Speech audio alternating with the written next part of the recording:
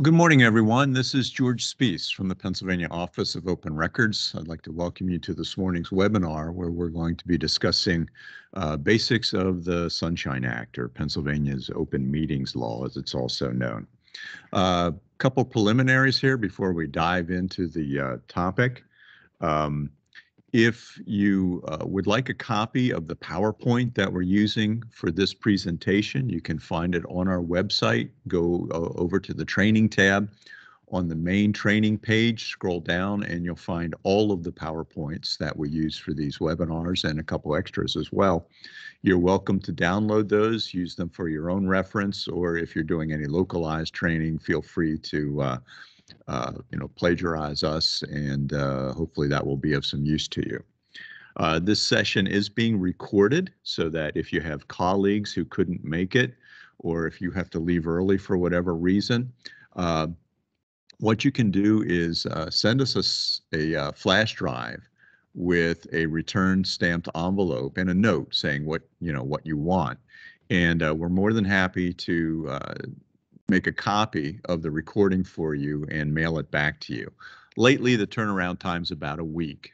We would love to be able to post these online or email them, but the file size is so big that it just doesn't make it through our email protocols, and there's security concerns and so forth with files being so big.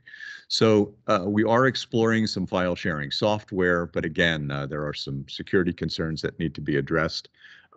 So in the meantime, feel free to send us a flash drive, and we're more than happy to accommodate you with making the recording and sending that back to you. As far as questions go today, these sessions are interactive. Feel free to type in your questions in the meeting chat feature, and I'll do my best to answer them as we're going along.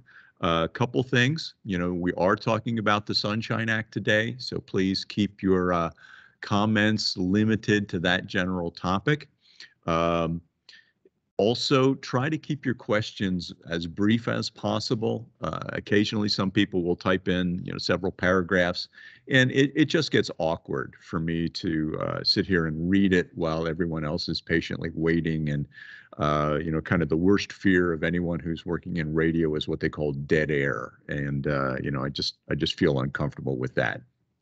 If you do have a question that appears to be unusually complex or specific to your particular situation, we'll do one of two things. We'll either wait until the end of the presentation and I'll come back to it, or we can take the conversation offline. The contact information for our office is on the screen now.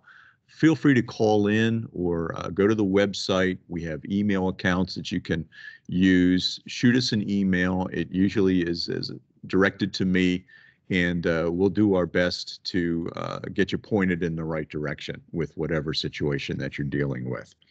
Okay, and then finally, one last caveat is this topic and this presentation tends to jump around a little bit, and you'll see the logic. There is a lot to absorb with the Sunshine Act, but our effort here in the next hour or so is to hit upon the main points that as public officials, as members of the public, as public employees, you should be aware of. Okay, there are other aspects of the Sunshine Act that occasionally will come up, but we're hitting on the main points here so that you'll leave here with a firm foundation as to what's expected when we conduct a public meeting. Okay, that's all the preliminaries. Let's dive into the presentation. Here we go. All right, Sunshine Act, Pennsylvania's Open Meetings Law. I really enjoy starting with what we'll call a preamble. This is taken right out of the law. And this is important. This is an important topic because it really represents democracy at its best. This is I admit I'm being somewhat altruistic here, but working in open records, working with government transparency, strangely, I get excited about it. So this preamble kind of addresses it all, and it's the public's right to be present at all meetings and witness the deliberation, policy formulation, and decision-making of our public officials. And that secrecy in public affairs undermines faith in public government right there, okay? And that, this is critical to our role in a democratic society. Okay, so, like I said, somewhat altruistic, but I think that just cuts right to the heart of the matter as to why it's so important that we have this act and that we have open meetings. I've broken it down into what we call the big three, okay? And when someone calls with a question or sends us an email about, the legality of actions taking forth with a meeting or gathering, this is what I look at, okay?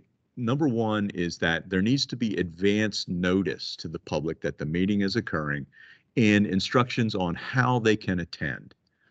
And then the public has a right to observe the deliberations that are taking place amongst our public officials.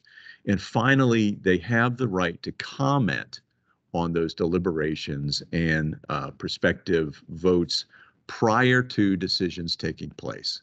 All right, questions popped up here already. What are the restrictions and regulations regarding amending? Yeah, I'm going to get to that, Ms. Franz. You're way ahead of me. Just, calm down, be patient, and we'll get to it, and I'll make sure to answer those questions.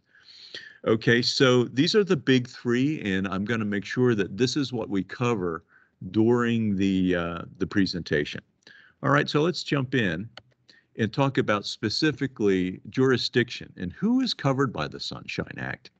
And we put this in here because questions often come up about committees. Okay, so let's take a look at the act itself. And whenever you're, attempting to educate yourself on a law, I always recommend be sure to look at the definition section, because a lot of times that can fill in the gaps and provide you with a lot of insight as to how a particular law operates. And the Sunshine Act is no different. So when we ask the question, who is covered by the Sunshine Act, I think it's best to go to the definition section to kind of fill in the gaps there. What the Act itself says is that it applies to any state or local government body and all committees. Notice committees is italicized there because, like I said, this question comes up a lot. Is our committee subject to sunshine? Okay, so then we come to the next part of this definition, in that perform an essential government function. So let me talk about that for a moment, because this is a somewhat subjective term. What is an essential government function? Well, let me throw out an example here. Let's say that our local girls softball team has won the state championship. Okay, big accomplishment. So our Board of Supervisors appoints an ad hoc committee to organize a celebration. Maybe it's a parade, maybe it's a carnival of some sort or a community gathering. And this committee needs to meet in order to organize the event. All right, now, as important as this is to the community in recognizing the accomplishments of the girls softball team, I don't think we could argue that it's an essential government function. All right, so chances are that ad hoc committee would not be subject to the Sunshine Act. But if we change this up a little bit, let's say that the same Board of Supervisors appoints a committee to review all of the local ordinances to make sure that they are still, up to date, that the language is appropriate, that there's truly a need for the ordinance to still be in force. Okay, that's actually a statutory function. And it would be, I think you could successfully argue that the meetings of that committee would be subject to the Sunshine Act because of it's essential to government functions that all of the local ordinances are in fact relevant. So hopefully you can see the distinction there between the two examples as to why with the first, the girls softball team recognition would not necessarily be considered an essential government function, whereas the second is. And then it says, exercises authority to take official action. And if we look at the definitions, there's actually one in there in the Sunshine Act defining what official action is. Interestingly, as part of that definition, it uses the term making recommendations, so that if you have a committee appointed by the board that ultimately is making recommendations back to the board on matters of essential government functions, then you can make that nexus that the work of this committee providing recommendations back to the main board is considered official action, thus is subject to the Sunshine Act and all of its provisions. Okay, so that's looking at the act itself and the language within, defining who is covered by the act and how we go about reaching the conclusions as to whether or not a committee in itself would be subject to the act using the definition section. All right, but there is some case law that covers this, and it gets into it in a little greater detail. And it's interesting because there's not necessarily a lot of case law on the Sunshine Act that we can use for guidance. But the case I'm referring to is Ristow versus Casey. And the question came up, was an ad hoc, I think it was ad hoc, was an ad hoc committee appointed by Governor Casey subject to the Sunshine Act. And in that decision, there's some very useful language that, like I said, dives a little deeper into this topic. Is your committee covered by the Sunshine Act? So here are some questions that the decision addressed. The first is, does the committee have decision-making authority? Okay, and you're thinking, well, why wouldn't you have decision-making authority if you're appointed by the board? Well, a committee can be appointed simply to investigate an issue, to gather information, provide an educational function, to come back to the main board without really providing any recommendations per se. Also, the reality is that occasionally a committee will be appointed simply to make an issue go away. If a board doesn't want to deal with something, or, if it's a particularly sensitive issue that they want to buy some time, they'll say, well, let's appoint a committee. And they don't really give any decision-making authority to that committee. So in that instance, that sort of committee would not rise to this definition covered in Ristow versus Casey. Then the next issue that we take a look at are the members of the board, or the members of the committee appointed by the board, and are they authorized to act on its behalf? Now you're thinking, okay, why would there be a committee that is not appointed by the board? Well, there are some functions. For instance, yesterday I did an online training session for a library association. And there are quite a few library boards that are affiliated with municipalities that are not appointed by the supervisors themselves, but rather the boards are what I call self-perpetuating, so that if there's a vacancy, it's the responsibility of the other volunteer library board members to go find someone to fill the vacancy. So the board members are not appointed by the township supervisors or borough council or whatever. So there's a good example. And then authorized to act on its behalf, meaning that this committee is authorized to perform certain acts. It's not like, okay, you guys are part of this committee, but don't do anything. All right. It's rather you have this authority. Here's your mission. Here's your task. Thus, you are authorized to act on the board's behalf. And then we come to the next one, which I consider the most important, the one that has the most meat to it. And that is, are the recommendations being made by the committee pursuant to statute, ordinance, regulatory authority, or whatever, whereby it ultimately results in the enactment of laws, policies, or regulations? Okay, so there's like a statutory mission, a statutory authority for this committee that defines its role. And even if it's just making recommendations, those recommendations are pursuant to statute, so that it's providing guidance to the main board as to what course of action it should ultimately take.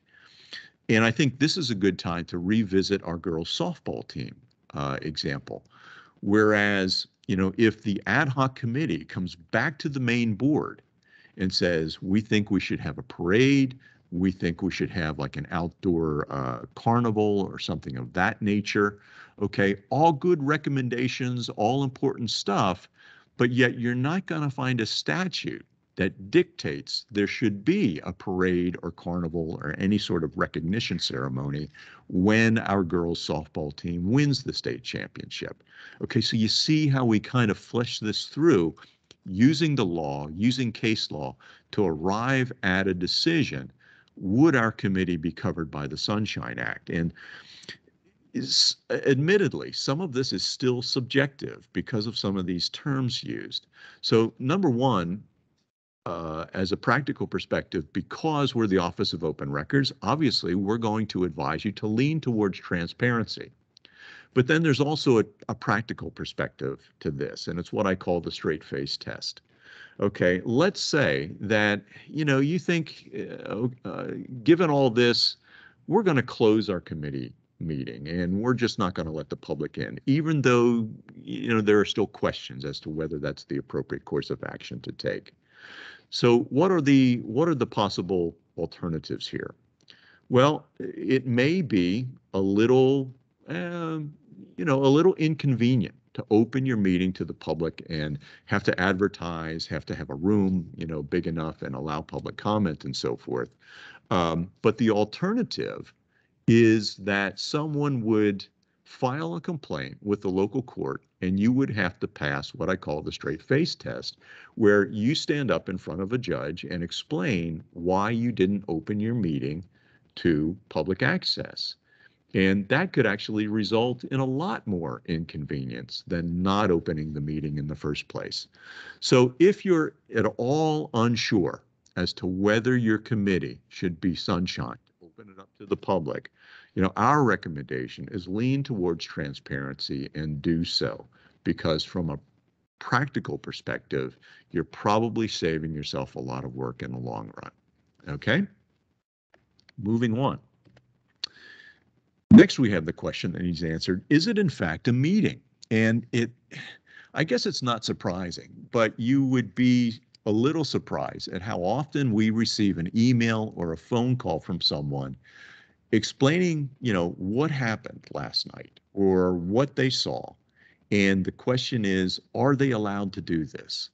And the answer is yes. Your borough council or supervisors are allowed to gather, okay, as long as they are not deliberating or decision-making. Meaning, someone saw the township supervisors at the local restaurant eating breakfast the other day. Isn't that illegal? Well, no, it's not. Okay. They can meet and socialize, talk about the weather, talk about their families, whatever. They just can't talk about agency business. Okay. They can't talk about what's expected to come up before the township at the next board meeting or, borough council or whatever. Okay. They just need to be careful about what conversations take place. Okay, questions popped up here. I want to make sure I don't miss it. Let me scroll back here and try and get this. All right, if the school board meets with township officials to go over the impact of land development, no actions recommendations come out of it, it's more of an FYI. Would this qualify as a public meeting? I think you'd need to be careful about that. What it comes down to is kind of what I'm going to talk about now, deliberation. Are they talking about business that's coming before the board? As a body, they may not be able to take any official action, the township supervisors and the school board. However, if the school board, for instance, on their own are deliberating, meaning talking about the merits of the land purchase or land development, that could be an issue. Okay, so you want to be careful with something like that. Okay, let me scroll down here to make sure. The way this thing works is I don't want to miss any questions that come up. Okay, another one here. Our solicitor says members who phone in or Zoom in are not counted for a quorum. Hey, I'm going to address that right now. Very timely question. Okay, so First question that needs answered, is there a quorum? All right, because a meeting, it can't be considered a meeting unless there is a quorum present. Now, to answer your question, Mr. Mack, let me think here. Borough, under the Pennsylvania Borough Code and first-class townships, a quorum must be physically present in order for there to be any official action taking place. For other entities like second-class townships, school districts, and the like, okay, second-class township, you can phone in to be considered present. However, the person phoning in must have direct access. They must be able to hear everybody, and everybody must be able to hear the person phoning in, meaning that you would use like a conference call or something like that, or a Zoom platform where a speakerphone, so everybody can hear everybody else.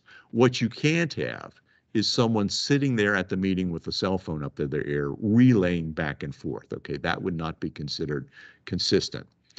Okay, so for boroughs and first-class townships, you have to have a quorum present, and then anybody in addition to the quorum could then phone in. But for the other entities, you could have someone phone in order to make the quorum. Now, I just want to caution you a little bit because questions have come up about, well, what if every public official just phones in, or we have an online meeting? That would not be considered consistent with the Sunshine Act as far as our interpretation goes.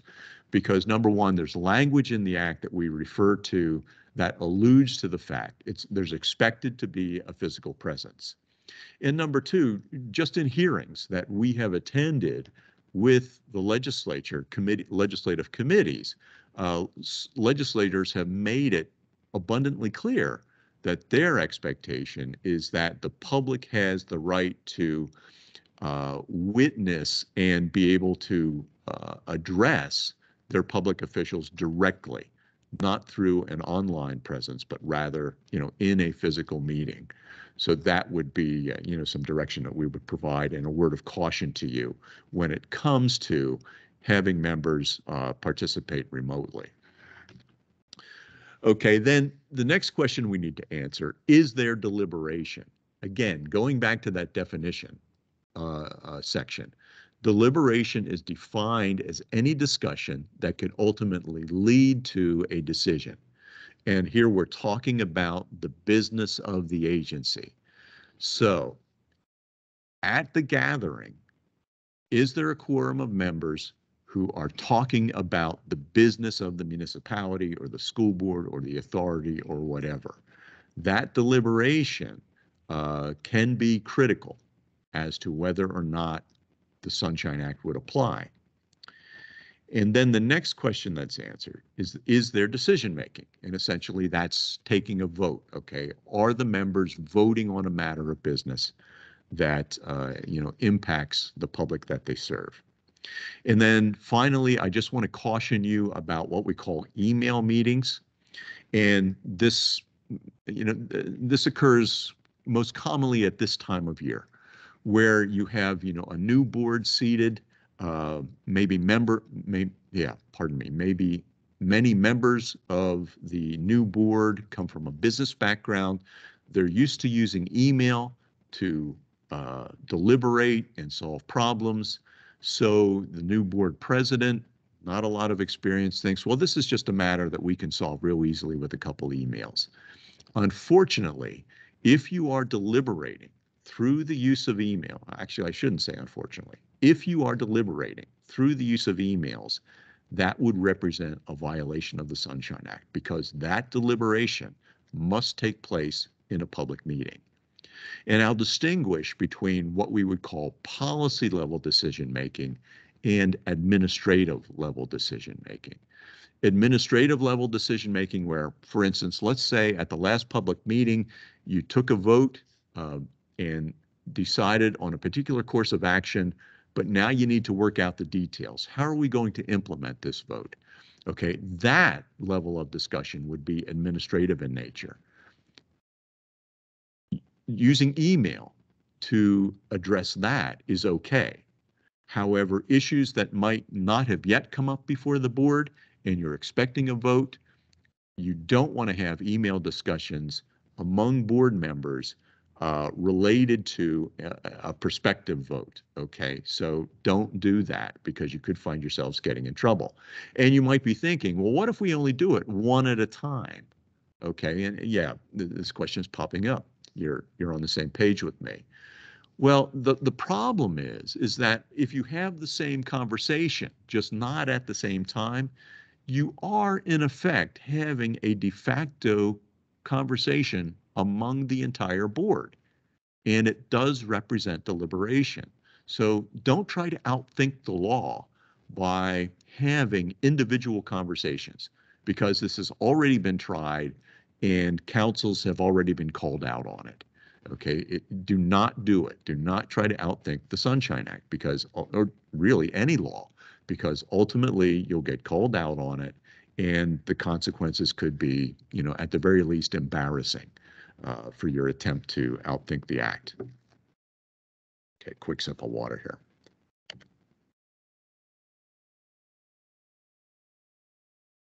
Okay, well, what is not a meeting? Well, I already addressed the issue of administrative action versus agency business. If the board's already taken a vote and now it needs to just kind of clarify how it's going to be implemented or other decisions of that de minimis level, then I think you're okay. A board can have work sessions, and I think school districts are a good example here. We'll get to the penalties towards the end of the presentation. I'm answering a question there.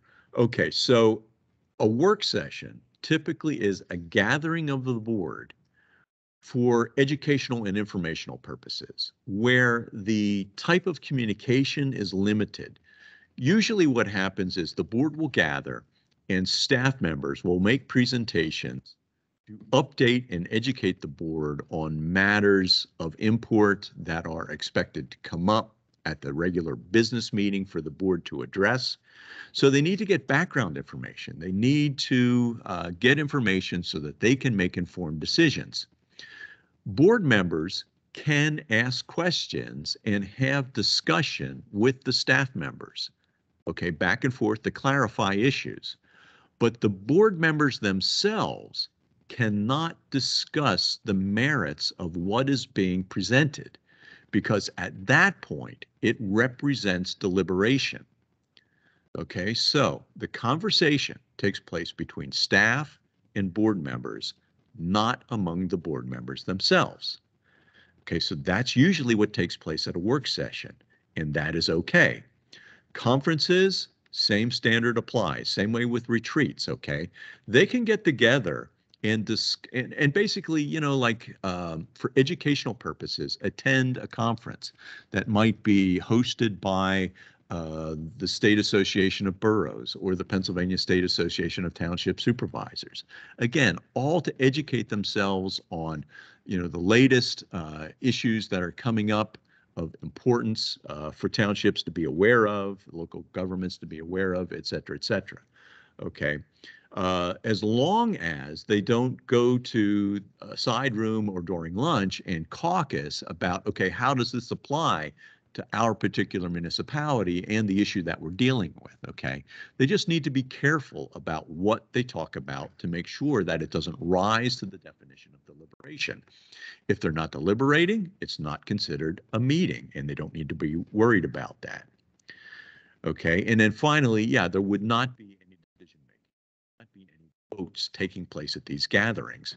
If these elements, if any of these elements are met, deliberation, decision making, then that would rise to the level of a public meeting that would be subject to Sunshine Act. But if they're not deliberating, if they're not making any decisions, it would not be considered a public meeting. Okay, next one, public notice, first of the big three. The way the Sunshine Act reads and the way it works out from a practical perspective is that 3 days in advance of your first regular meeting, and usually it's what we call your organization meeting, whether you're dealing with a calendar year fiscal year, business year, however you define your year. Before your first regular meeting, at least 3 days in advance, you would have to have notice in a paid newspaper of general circulation, and it would be one of those legal notices. A newspaper article, what's called a puff piece, would not count. Websites don't count, and those free sales circulars that fill up our mailboxes, they don't count. Paid newspaper of general circulation. Now, we recognize that there's structural changes taking place in the news media industry that's making this requirement more problematic. But this is what the law says, and until it changes, you're going to have to follow this. And because of the fact that, you know, what used to be a daily newspaper is now maybe only 2 or 3 days a week, yeah, that lead time in order to get the notice printed in the paper is going to take more, usually more than 3 days. All right, but you would have, typically your legal notice would be, you know, this is our first meeting, this is where, when, and you know, the date and the time where the meeting is going to occur. And then usually it lists the dates for all the rest of the regular meetings throughout the business year. Now, just as an aside, let's say you have your organizational meeting, all the officers are elected, et cetera, but then you realize that there's going to be a conflict with schedule. So you need to change the regular date for your regular meeting. Let's say it's normally on the first Tuesday of the month, we're going to move it to the second Tuesday.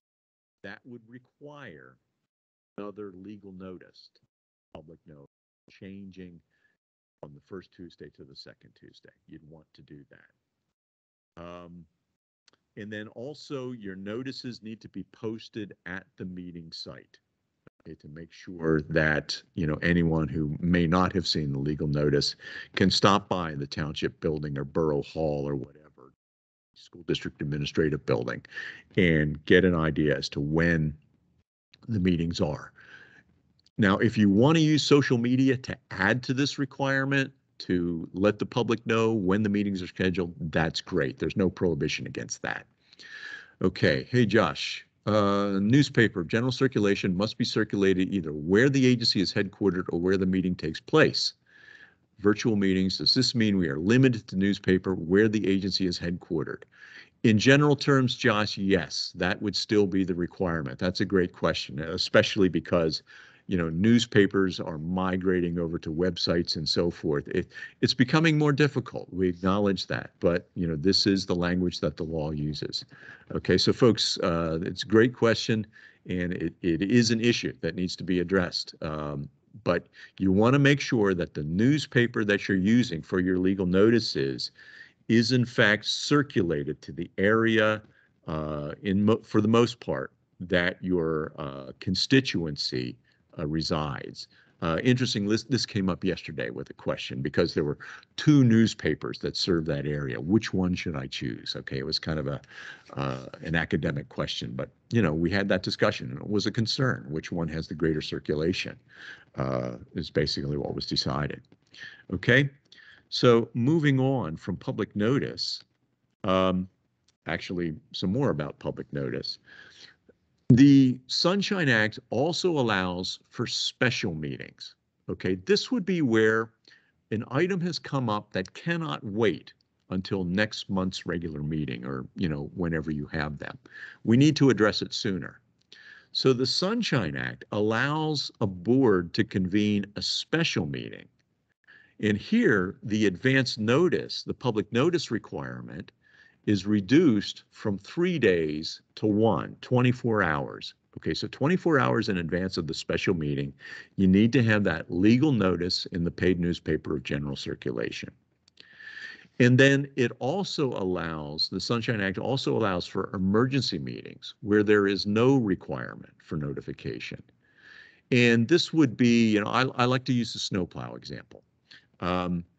We're a small borough, we only have 1 snowplow.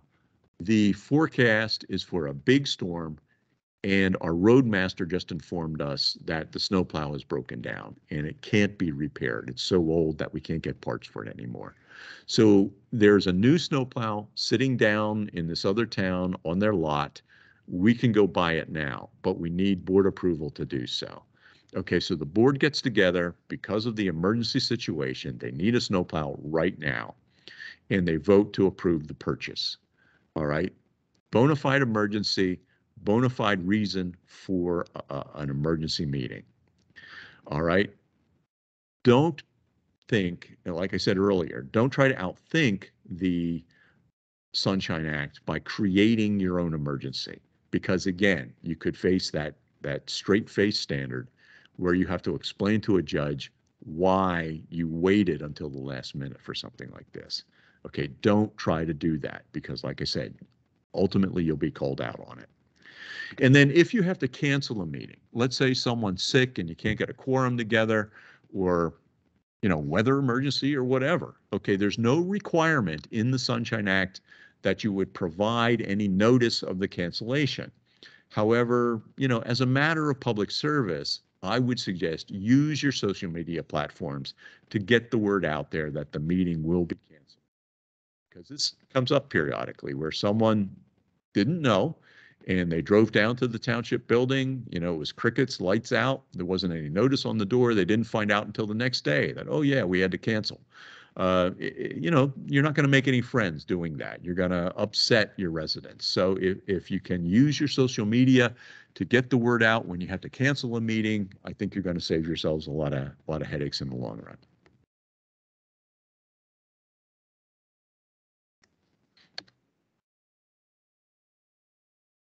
Oh, looks like I skipped a page here. Okay, here we go.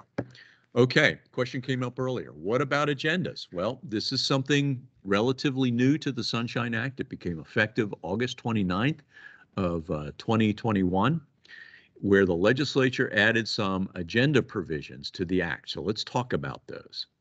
Essentially, what it comes down to is that all agencies must post an agenda of items that they expect to deliberate on planned official action at least 24 hours in advance of a regular or special meeting. Okay. Now, the agenda provisions do not apply to work sessions, conferences, or executive sessions. And I'll talk about executive sessions here in a little bit. Now, let me talk about work sessions again. The way I described a work session is that there would be no deliberation and no decision making. Occasionally, we will run across an instance where a municipality or school district has met all of the legal requirements in the Sunshine Act for a public meeting, but they call it a work session. Now, if you do that, the expectation from the public is that no decision making is going to take place. So don't try to sneak in matters of business and take a vote during what would otherwise be a public meeting, but you're calling it a work session. It's either a public meeting or it's not. So if you call it a work session, there's no public expectation that you would be voting on anything. But then if you take a vote because you've met all the requirements of the Sunshine Act, that's somewhat duplicitous. And you don't want, again, you don't want to find yourself in that sort of situation. So, just a word of caution there. All right. So the other point that we want to make, you see that asterisk there. The law says websites. However, there is a trend, especially among smaller municipalities, to use Facebook as their primary social media platform and forgo any type of website. And that's fine. There's nothing wrong with doing that. It's just that if your municipality has a Facebook page and that's your primary way of informing the public, then that's where the agenda should be posted. Okay, if you have both, then you have to make sure it's on the website, and Facebook would be a bonus. Okay, and the posting must also be at your agency offices and at the meeting site, posted there. And then you have to have copies of the agenda available for the public at the meeting site so that, it reinforces that physical presence so that they can refer to it during the meeting. Now, let's say you need to make a change to the agenda, and this specifically addresses the question that came up earlier. Here's the timeline, and the 24-hour threshold is critical here.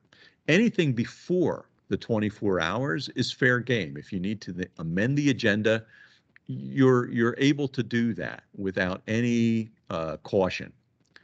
Once the 24-hour period comes up, you can only change your agenda for what's known as de minimis items, where there would be no expenditure of funds as a result of a vote that takes place, and no entering into any contracts as the result of a vote that takes place. Okay, so anything that falls below that, yes, you could amend your agenda during this 24-hour window. Now let's move up to the meeting itself. The meeting is called to order.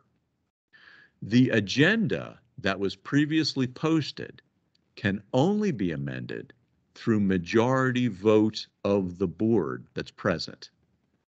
So let's say that as a result of, issues that were discussed during the meeting, something comes up and it's like, we really need to address this tonight. So the way it would work is that through Robert's rules or, whatever standard that you're using to conduct your meeting, the first vote would be to amend the agenda. I make a motion, we amend the agenda to reflect. And the board president or chairperson or whatever needs to announce to the public why. Okay, formal reason why we are amending the agenda. And then you go through the appropriate mechanizations, second, discussion, et cetera, et cetera. Okay, so you've affirmatively voted to amend the agenda. Now you can address the specific issue that you're amending the agenda for. And you would go through the regular, again, mechanizations with that. I move, second, discussion, public comment, and then, if necessary, the vote on that particular issue. And all of this would be then memorialized within the minutes of the meeting, reflecting the two votes that took place on this particular issue, and the amended agenda reflecting the new item that was voted on needs to then be posted within 24 hours after the meeting has occurred. Okay, now questions have come up, and this was from day one when this became effective. First is the easy one. How long must an amended agenda be posted after the meeting? We don't know, okay? It's not addressed in the provisions of the Sunshine Act. But I think because we're using this 24-hour standard, both before and after the meeting, 24 hours is probably a reasonable period of time that you would have this posted on your website, if you have one, on your Facebook page, if you're using it, and at the meeting site, okay? That's not what the law says, but you can kind of see how the logic that we're using to arrive at this guidance, all right? Ultimately, a court may say we're wrong, all right? But in the meantime, I think that's a reasonable standard. Then we come up to the second question, which is more difficult, and that is, how detailed do our agenda items need to be? And again, the provisions don't address this. But we took somewhat of a leap of logic here using an example that I'm going to talk about when we get to executive sessions. There was a court case from years ago that dealt with how detailed does the reason need to be for a board to go into executive session. And that court case provided some language where it said it needs to be detailed enough so that a member of the public present has a reasonable idea as to why the board is going into executive session.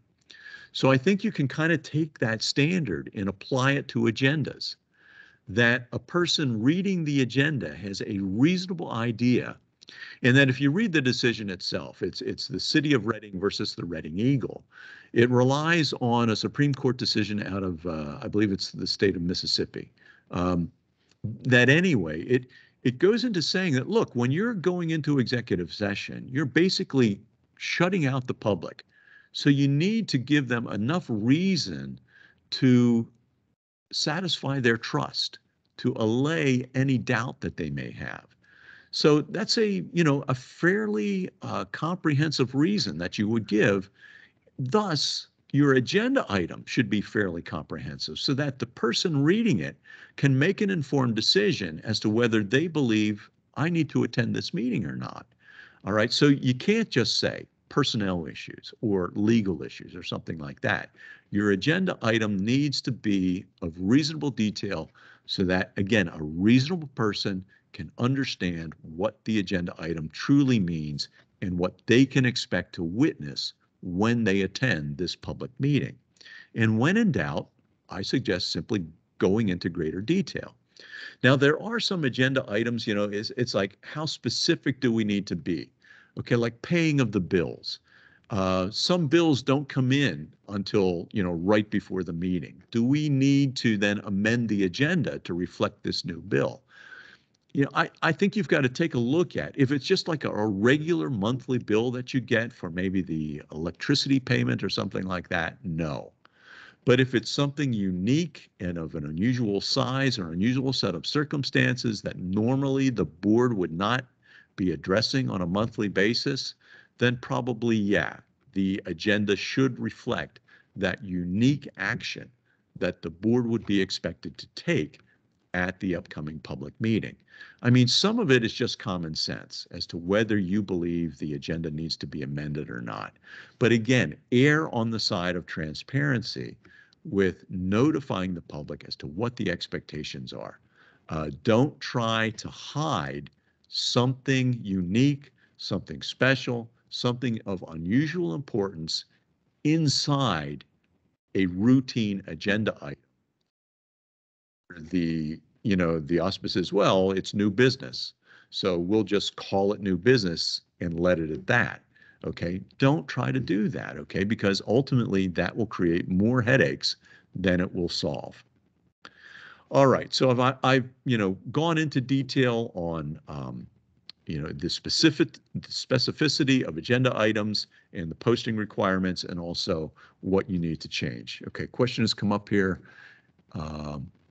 If a school district committee meeting is not for action, but only recommendation to the whole board at a public meeting, does that committee need to post an agenda of the issues? Yeah, if my take on this, and I would suggest having this discussion with your solicitor because they're better informed as to the specifics of your district. But in general terms, if the committee is making recommendations for board action, that would meet that definition as of official action as detailed in the Sunshine language itself. Okay. And if the committee is subject to Sunshine, it's then subject to all of the provisions of the Sunshine, including the agenda provisions. So I believe that, speaking in general terms, not knowing the specifics of your district and this particular committee, I would lean towards the agenda requirement and saying that you should post that. But again, discuss it with your solicitor just to make sure and follow the advice of your solicitor in these particular cases. Okay, good question. Okay, public comment, the third of the big three. As we talked about with the preamble to the Sunshine Act, the public has a right to comment on business that is or may be before the board. Public comment can be limited to residents and taxpayers of the municipality, of the authority, okay? This can be somewhat problematic when you're talking about municipal authority that has what we'll call ratepayers that extend beyond residents and taxpayers, but to date, there's no case law that I'm aware of that addresses this, okay? And I only put that out there because the question came up earlier this week about that. But for our purposes, residents and taxpayers. Meaning that if you have like the resident of an adjoining municipality that comes to your public meeting and wants to address the board through the public comment period, the board can say no because you're not a resident. So they have the right to comment on issues that are or may be before the board before any pertinent votes take place. Now, what's problematic for some boards is that word may, because that kind of opens it up to really any issue that could come up. And this is where you may have that resident who's concerned about, the big pothole on his street that no one seems to, be repairing or whatever. It's kind of a catch-all. There is a practice that many municipalities exercise. It's not a requirement of the Sunshine Act, but let me just fill you in on this because we became aware of it and we kind of think it's a good idea, and we've passed this on to some other municipalities where boards actually have 2 comment periods. The first one is limited to matters that are before the board at that particular moment, meaning that this issue is coming up for a vote. Okay, it's on the dais now. So we're going to have public comment, and it's limited to this issue. All right. And then at the end of the meeting, before it adjourns, there's what we would call a general public comment period, where the guy who's concerned about his potholes on his street, okay, that's when he has the opportunity to stand up and address the board. Okay, that way the public comment period is a little more manageable. And because the Sunshine Act says that a board can establish reasonable rules for public comment, we think that's reasonable, okay? And these municipalities that have adopted it say it's working out for us. There's some municipalities that, say, we don't really want to do that, or we don't need to do that. That's fine.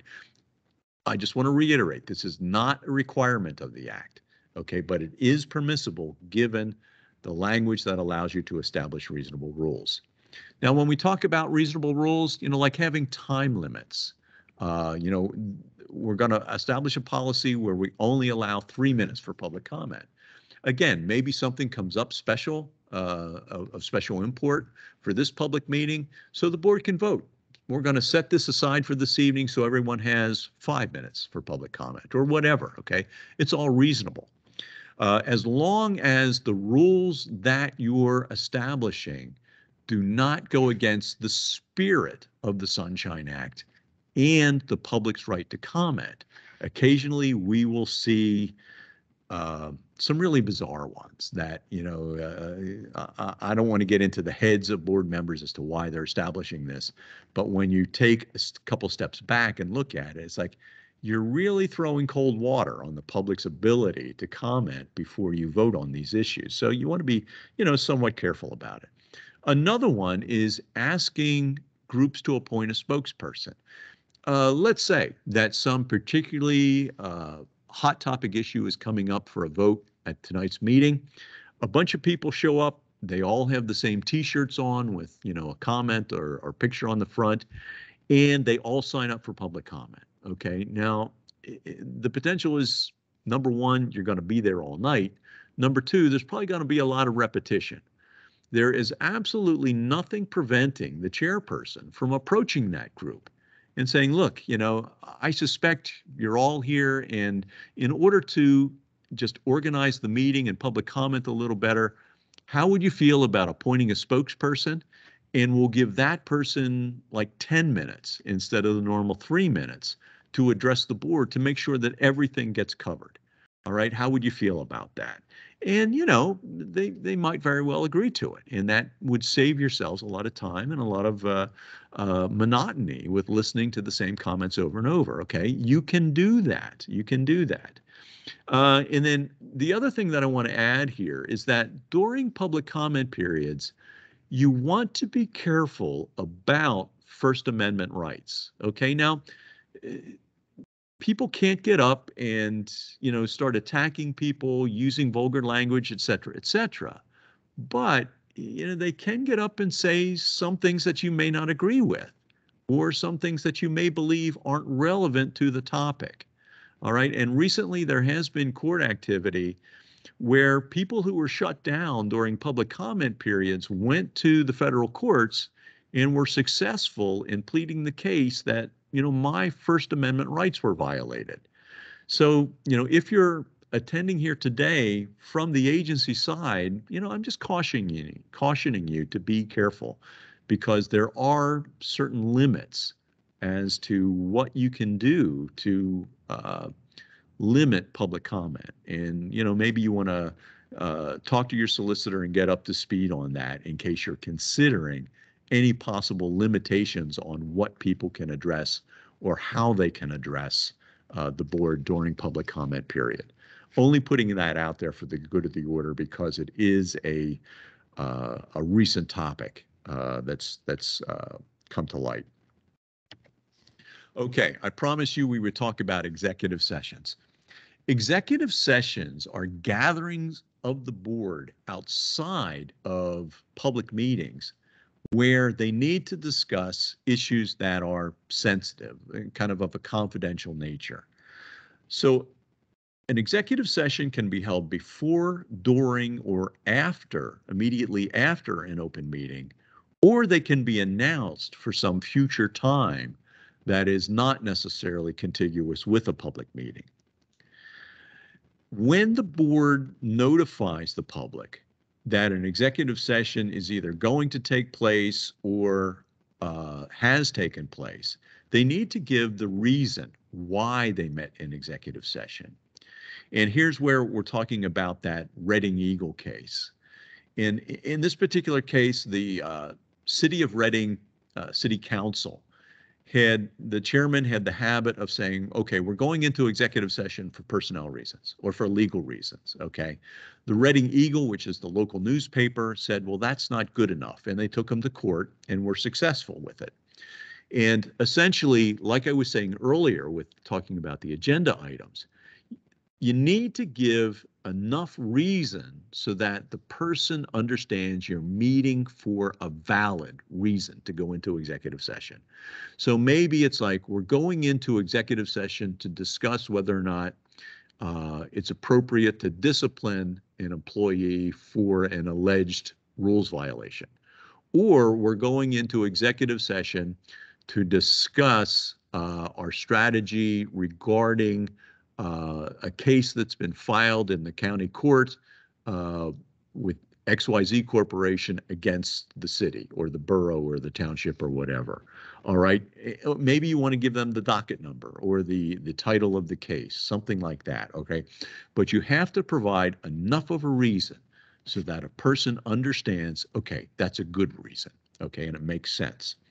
Now, when you're in executive session, there's no requirement for keeping minutes. And if you do keep minutes, there's an exemption within the right to know law that removes them from being a public record. During an executive session, the board can take no official action. You can deliberate, you can kind of poll unofficially, but any decision that is the result of an executive session must be memorialized through an official vote during the public meeting. So maybe you decide it's appropriate to suspend this employee for 3 days during the executive session. You come out of executive session, reconvene the public meeting, and then you take the official vote. And that becomes part of the official record. If you fail to do that, then chances are whatever you decided during executive session would be considered null and void. Okay, the reasons for executive session are listed in the Sunshine Act itself. Personnel matters, discussing labor negotiations. That would usually be, for a unionized or licensed bargaining unit. Considering purchasing, leasing, or selling a property.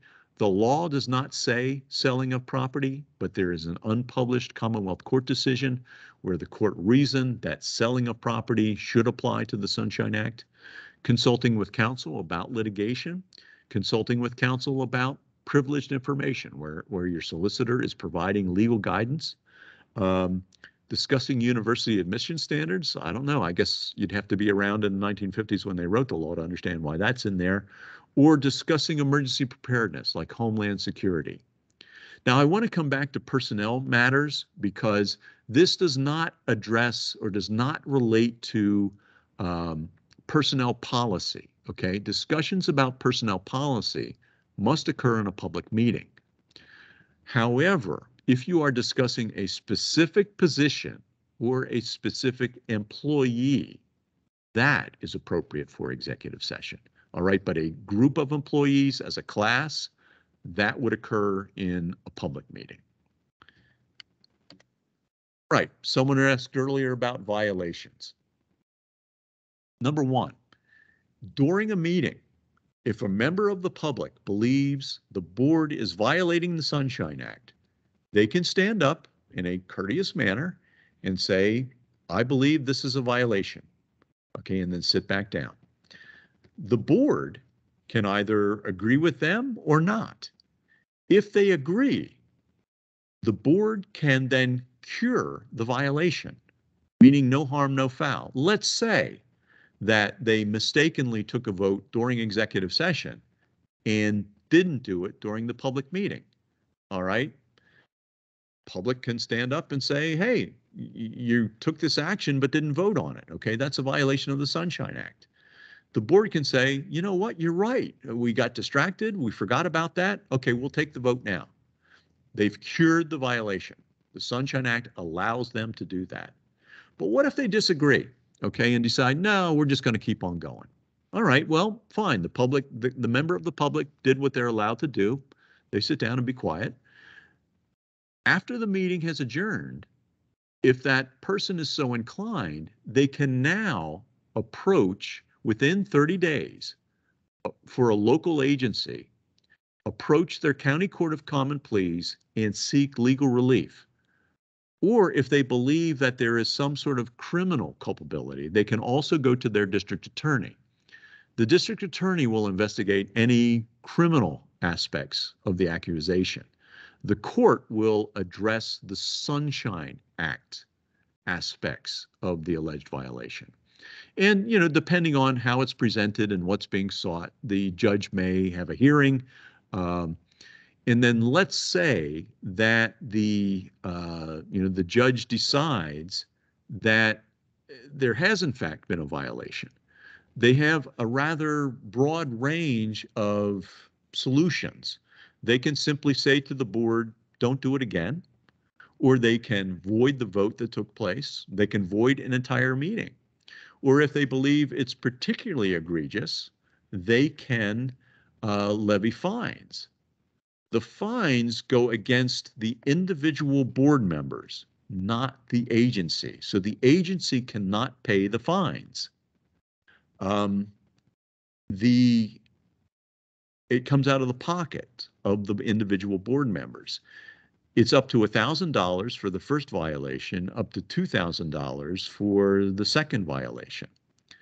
Okay, so questions have come up here. All right, how do you enforce limiting comments from the public that shame public officials and or residents such as name calling, crybabies, lazy, and so forth? Okay, I think number one is that you can have, like I said, reasonable rules to control public comment. What you're coming up against is, you know, name calling is one thing, abuse is something else. So I think you've actually got to use, you know, you've got to take a look at the terms that are being used and kind of determine where that line is. When does someone cross the line? And there is case law, especially at the federal level when it comes to First Amendment cases, that will help explain where that line is. Calling someone a crybaby or calling someone lazy does not cross that line. So you want to, again, have that discussion with your solicitor, who I think can provide good guidance on that to know when it is appropriate to shut someone down with the public comment. Okay, next question. What are the rules on making minutes available to the public? Okay, there you want to look at the right to know law. But let's talk about that because I cover this a little bit in the next slide, and it's miscellaneous provisions. Okay, minutes. The right to know, or I'm sorry, the Sunshine Act says that the board must keep minutes, all right? And that's all the detail that it goes into. Specific details on how you keep that may be defined by your code, borough code, township code, school district rules and procedures and so forth. But at the very least, you must keep minutes. Now, let's move over to the right to know law. Well, first offhand, it also says that the minutes must reflect the date, time, and place of the meeting, what members of the board were in attendance, what came up for vote, and how did that vote happen? I mean, how did that vote result? What was the result of it? So that it could be motion passed, motion was defeated. If there is an individual roll call, then you must put down how each member of the board voted. Okay, but again, you want to defer back to your appropriate code to define what happens to those minutes once they're created. As far as the right to know law goes, the minutes are considered draft until the next regularly scheduled meeting of the board, at which point they become a permanent public record and are accessible under the right to know law. You can publish draft minutes, okay? There's nothing preventing you from doing that, but you do not have to do that. At the next board meeting, whether the board votes to approve the minutes or not, they become a public record accessible through the right to know law. Okay, so that's how all that works. Now, question has come up. Meetings used to be video and audio recorded. Minutes have since been scribed and filed. Do we still have to keep these recordings? Yeah, that's the next part of what I want to talk about here. If your meeting is recorded by the board, that recording is a public record under the right to know law. And let's say you simply record the meeting for purposes of generating accurate minutes. Under what's called the Municipal Records Act, that would apply to municipalities, you would keep the recording until the minutes have been approved, at which time then you could discard the recording. So you see how we've got, at least two other laws here that come into play with the Sunshine Act in dealing with minutes. But hopefully I've answered your question on that. If you are not subject to the Municipal Records Act, like for instance, school districts, there's no law that I'm aware of that governs the retention of records for school districts. Okay, zoning hearing boards would fall under the Municipal Zoning Act, or whatever that's particular called. I think it's the Municipal Planning Code. Okay, so you want to look at that as far as records retention and access. That's how that would work. Okay, so back to our slide here to wrap up. We were talking about recordings. Well, what about the public?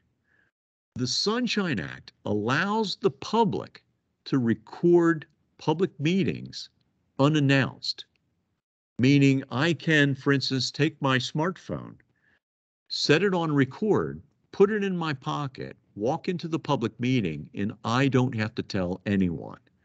There is no expectation of privacy during a public meeting. So a board member can't say, well, this is off the record. Or a member of the public during public comment can say, I don't want this recorded. Okay, you can do that unannounced. If the board is, well, really what I recommend is for the chairperson during the initial announcements to say, it is possible that this meeting is being recorded. There's no expectation of privacy, so you just need to be aware that your comments, could be used elsewhere. Okay, ZHB. I'm not sure what that means with your question. Oh, zoning hearing board. Can the public record zoning hearing board meetings? Okay, you want to distinguish between what would be what would be a business meeting versus a hearing, because there are other statutes that dictate the operations of a zoning hearing board, and I don't know the specifics as to whether they can be recorded or not. I do know that typically during a hearing, there is a stenographer present who may or may not be using a recording device. So I would say check with your zoning hearing board, take a look at the statute that governs hearings as opposed to public meetings. Sunshine Act, which we're talking about here today, public meetings. Zoning hearing boards, and the hearings in particular, are governed by a different statute, which I'm just not an expert on. Okay? So, and then we talked about the recordings and the minutes of public meetings are considered public records and how that all works with the right to know law.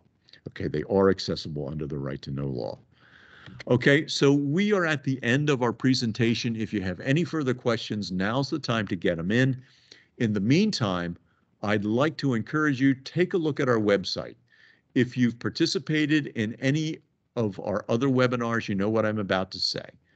This is the best government website you will ever encounter. It's updated 6 days a week with new information on government transparency, decisions of the Office of Open Records, relevant court decisions, training opportunities, and the like. Go to our website and you will find, a citizen's guide that covers aspects of the right to know law that you'd want to know about, agency guides about the right to know law.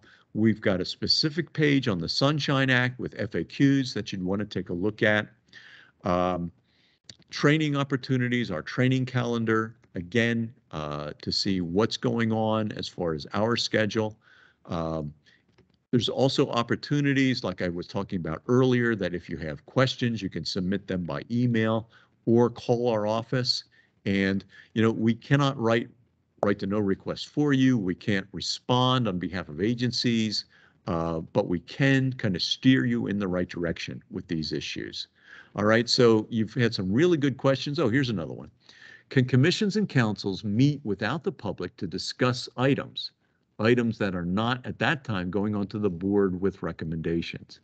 In general, Lori, the answer would be no. If they are deliberating about agency business, even though there's no expectation that they're going to be voting on it, that deliberation would move the level of discussion to where it should be occurring at a public meeting, okay?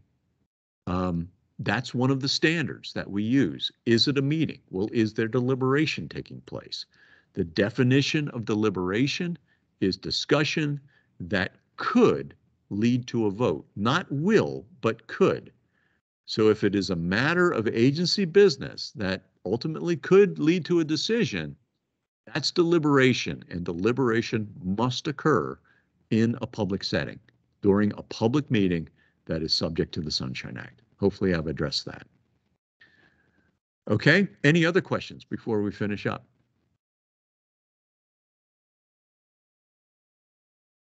All right, well, again, thank you for your participation today. We had some really good questions that had me thinking. I want to invite you to participate in future webinars and future training opportunities.